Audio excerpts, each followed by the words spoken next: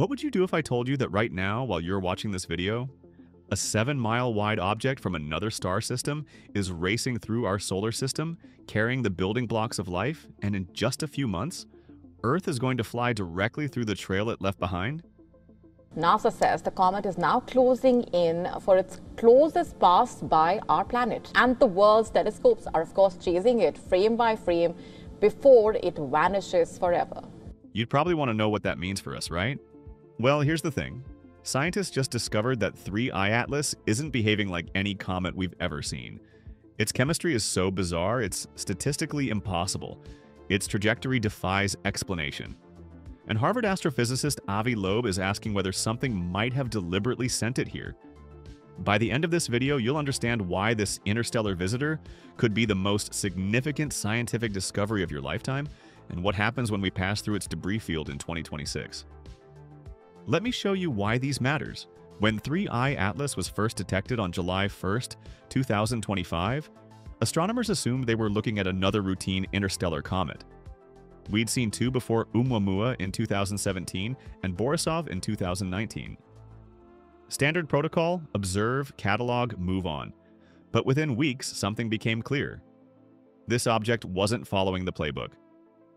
The Atacama Large Millimeter Submillimeter Array in Chile, one of the most powerful radio telescope networks on Earth, pointed its instruments at 3I Atlas and detected massive concentrations of methanol and hydrogen cyanide.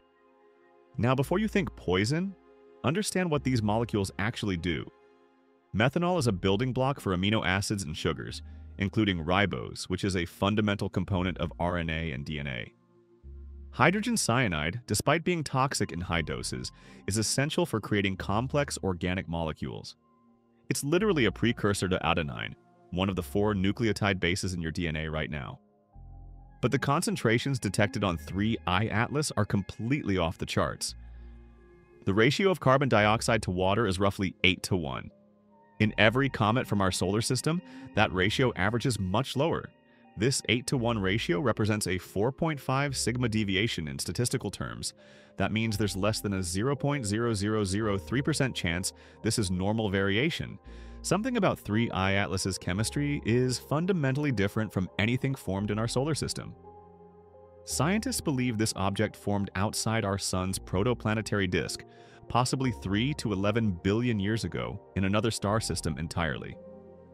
Based on the Gaia star catalog, which maps the positions and movements of over 1 billion stars, astronomers traced 3I Atlas's trajectory backward through space. The conclusion: this object hasn't passed within close range of any star for at least 10 million years. It's been drifting through the freezing void of interstellar space, accumulating material and being bombarded by cosmic radiation for eons. Then something extraordinary happened.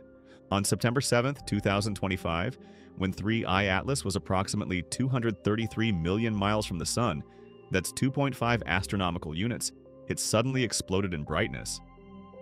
We're talking about a 2-magnitude jump in apparent brightness. To put that in perspective, that's roughly 6 times brighter than it was just days before.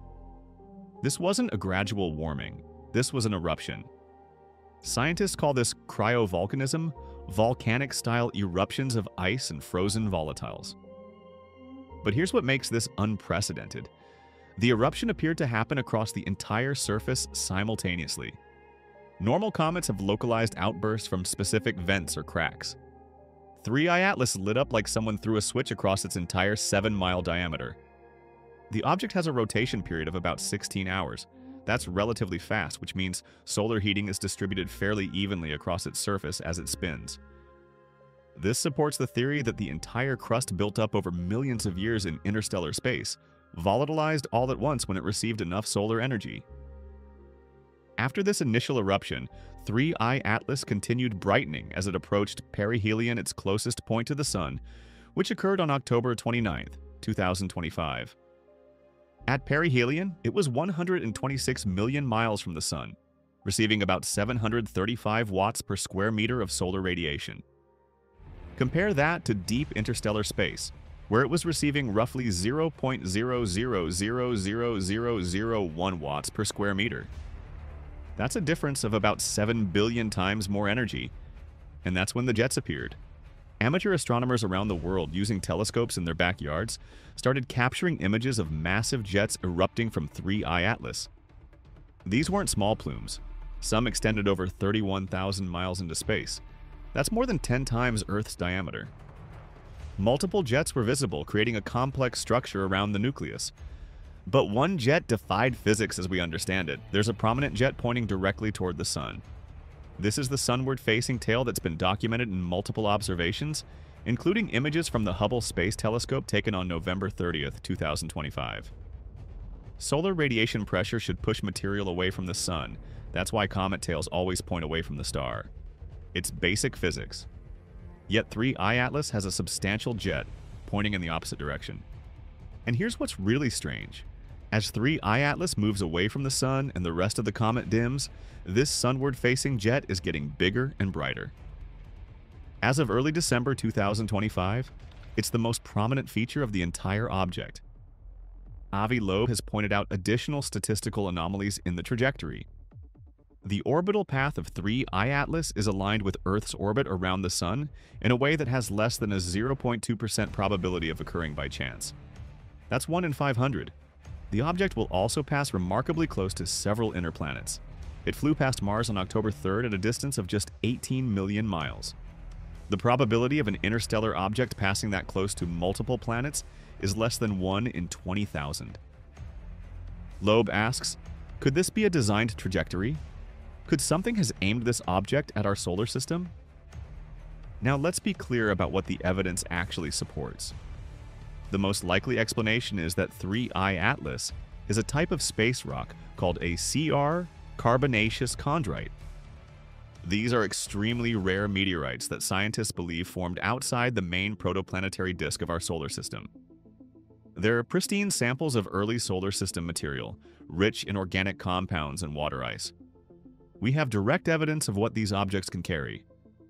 NASA's OSIRIS-REx mission recently returned samples from asteroid Bennu, a B-type asteroid from our own solar system. Analysis revealed all 20 amino acids essential for life on Earth. Scientists found nucleotides, the building blocks of DNA and RNA. They found glucose, which is critical for cellular metabolism. They even found liquid water trapped in microscopic pockets within the rock. Bennu is a relatively processed asteroid that's been orbiting our sun for billions of years, constantly baked by solar radiation. 3I Atlas is far more pristine. It's been traveling through the interstellar medium, accumulating organic molecules from supernova remnants, stellar winds, and molecular clouds. The concentration of life-building compounds on this object could be orders of magnitude higher than anything in our solar system. And there's another factor, magnetite production. When water ice containing iron undergoes the kind of heating 3I Atlas experienced, a chemical reaction occurs. The water molecules break apart and oxygen combines with iron to form magnetite Fe3O4. This is the most magnetic naturally occurring mineral on Earth. It's what gives lodestones their magnetic properties. 3I Atlas erupted, it was producing magnetite across its surface. This creates an intrinsic magnetic field around the object, separate from the induced magnetic field created by its ionized gas cloud. Measurements from the Rosetta mission to Comet 67P showed that cometary magnetic fields can reach 30 to 50 nanotesla under normal conditions, and up to 300 nanotesla when hit by solar storms.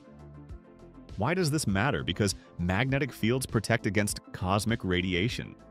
Cosmic rays cause DNA strand breaks and mutations.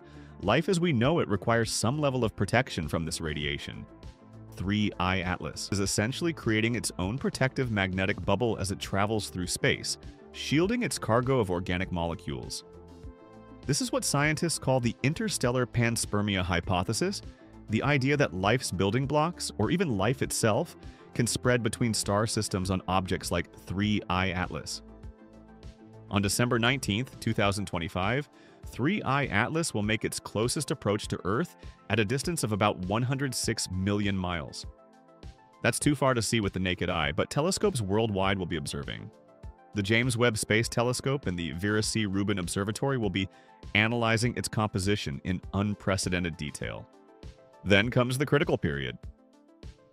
In March and April 2026, Earth will pass through the orbital zone where 3I Atlas was during its perihelion. Remember those jets extending 31,000 miles into space? All that material dust, ice, organic molecules is still out there, spread along the comet's orbital path.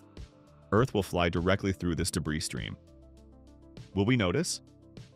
Possibly. There could be an uptick in meteor activity. Scientists will be monitoring atmospheric chemistry for unusual organic signatures. But the real question is deeper. How many times has this already happened? How many interstellar visitors have seeded Earth with organic compounds over the past 4.5 billion years?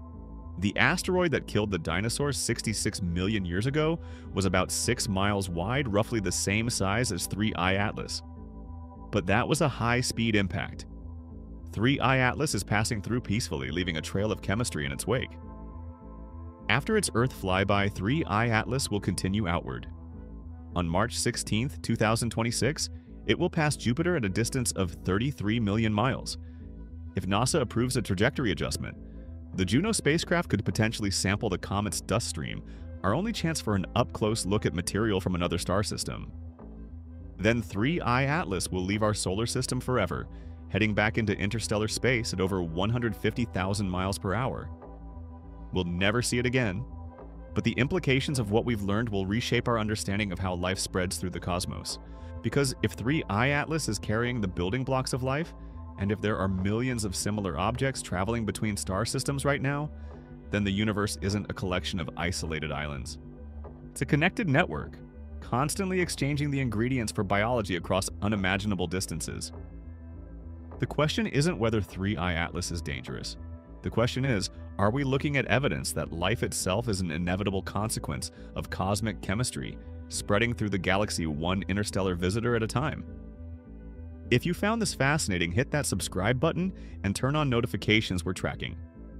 3I Atlas threw its Earth flyby in just 2 weeks, and I'll be breaking down the latest data as it comes in. Drop a comment below with your thoughts on interstellar panspermia, and share this video with anyone who's ever wondered if we're alone in the universe. The answer might be traveling through our solar system right now.